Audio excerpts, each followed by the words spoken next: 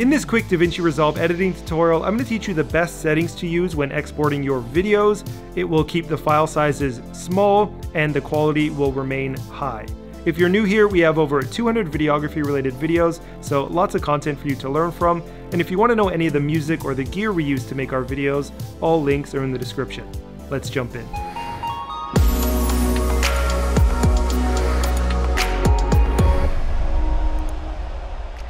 With Resolve open, I have 4 clips loaded into the timeline. I'm on the edit page, and these are 4K clips that were actually time lapses that I filmed. And for what I'm showing you today, we don't need anything fancy. This is about a minute long of footage. The first thing you want to know is what your resolution timeline is. So up here, we have all 4K media, and naturally we want our timeline to be the same.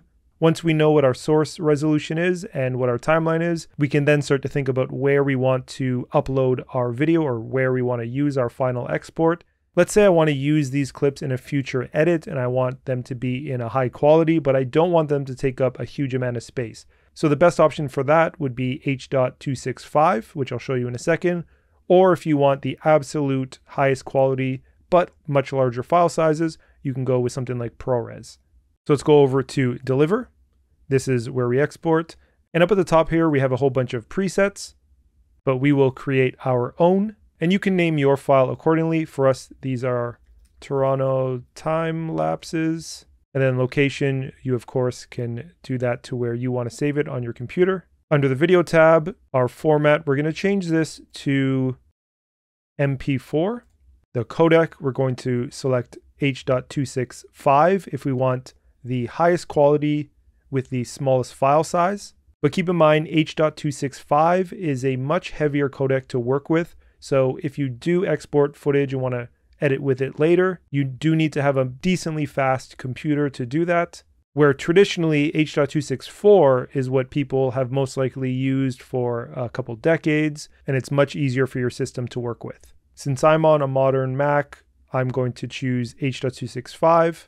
And I do want to keep on hardware acceleration if possible. That will speed things up. For resolution, I want to make sure that my timeline does say, my 4K resolution or whatever my source media is. My frame rate will match my timeline, so we'll leave this as it is. Now for quality, you can keep it at automatic if you don't understand bit rates and you just want it to perform well. But to give you some context and to teach you a bit, the kilobits per second that's 80,000 kilobits per second or 80 megabits per second.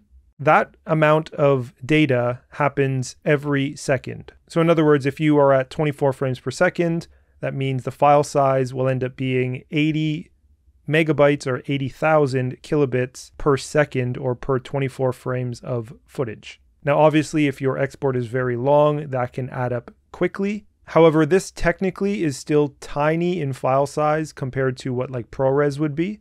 And I would say that 80,000 kilobits is actually too much for H.265. Most 4K footage will look really good around 30,000 or 40,000 kilobits.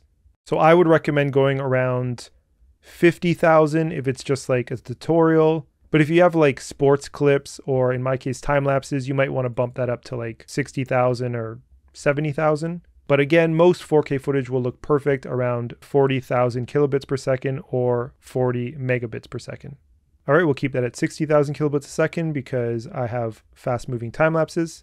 And then for encoding profile, if you filmed on a camera that supports 10-bit, which most higher end cameras do, then you want to change this from main 10 to 42210. That will ensure your color sampling, 10-bit and all that will be kept the same in your export. And regarding the multipassing code, I've found that this isn't really necessary for H.265. Now, if you were working with H.264, I would highly suggest doing the multipassing coding because during the second pass, it will help reduce video noise when there's transitions or areas in your footage that are darker. But H.265 is such a fantastic codec. It's really, really good at compression. So I have found that we don't need to check that. Everything else is okay. We can go over to audio. Compressing to AAC is perfectly fine with a decently high bitrate here. Once that's set up, you can go up to the 3 dots at the top and go to Save as New Preset. You can call it 4K H.265 HQ for high quality. You can choose any icon you want, and then you want to add to quick export and click save. Therefore, right at the top, we have our new preset, and it'll default to that whenever we want to export. This preset is what we use for pretty much everything, whether we're uploading to YouTube or if we are saving some B-roll for future videos. However, we typically don't use this preset when working with providing videos for clients because of the H.265 being so process heavy. In that case, we want to prioritize compatibility across devices, and in that case, we switch the MP4 to H.264. Everything else is the same, except in this case, for quality, we want to understand what the client will be using the video for. Maybe it's just like a first draft video that we're providing to them, and they're not uploading it as a final. Then in that case, we could reduce this to, let's say, 25,000 or maybe even like 15,000 and change it from 4K to 1080p. But if it is their final video and they do want it in 4K, we can set this to around 80,000. But again, if you're working with like sports footage or footage like this, then you might even want to go as high as like 120,000 or 150,000. Yes, the file sizes will be much larger, but that is required to get a high quality image at 4K with the H.264 codec. And then as mentioned, we do want to make sure that the multipass is selected. Under audio, everything will be the same as the other codec because it is audio, not video. So then we can save this as a preset. So we'll set this up to, let's say, 120,000.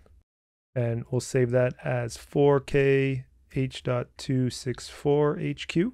Add to quick export. So now we have two options. So H.264 and our H.265. Beyond that, if you do run a video production company or you are working with an agency, they may request that you deliver the footage in ProRes. And in that case, you would need to go back to QuickTime. Under the codec, choose Apple ProRes. And then depending on the camera you worked with, you're either going to choose 422 HQ or the 4444 options. And because ProRes is an uncompressed codec, that means there's no compression, you don't set the bitrate, and therefore there's no settings really to set up. Because of that, you actually don't need to create a preset because the preset here for ProRes does exist. However, depending on the camera you're working with, you might want to go with the 4444, or if you want to export an alpha channel. So we'll go back and choose our H.265. We will add our file to the render queue. We'll choose a location to save it. Then we can hit render all and we are done. That is how you export a high quality video out of Davinci Resolve.